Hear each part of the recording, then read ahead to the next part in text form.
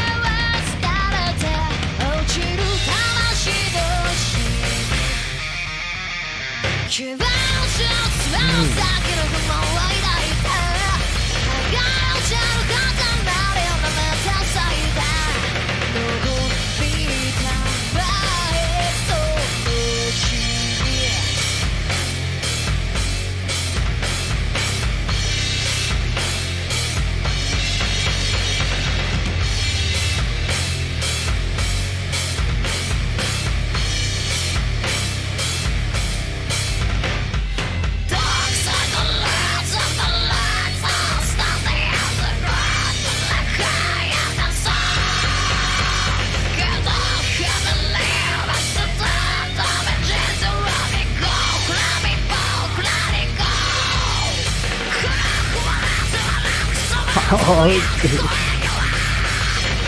dude, quick pause. Yeah, I remember this song from back in the day, dude. Another sick one, dude. Their whole early era, Maximum the Hormone, they used to do this thing where, you know, switching between like a pop punk vibe between the metal, you know, really heavy, like you've just witnessed, and it is just a staple. I'm sure Maximum the Hormone is just legendary. So they are to me, at least. So what do y'all think so far? I think they're doing a great job. Again, Mayu with the vocals, dude. Killing it, doing both sections. Yo, real quick, let me tell you about Patreon. Patreon.com/JohnSlop. Early access to all these videos, full album reactions, full movie reactions. Think about that. Let's jump back into the reaction.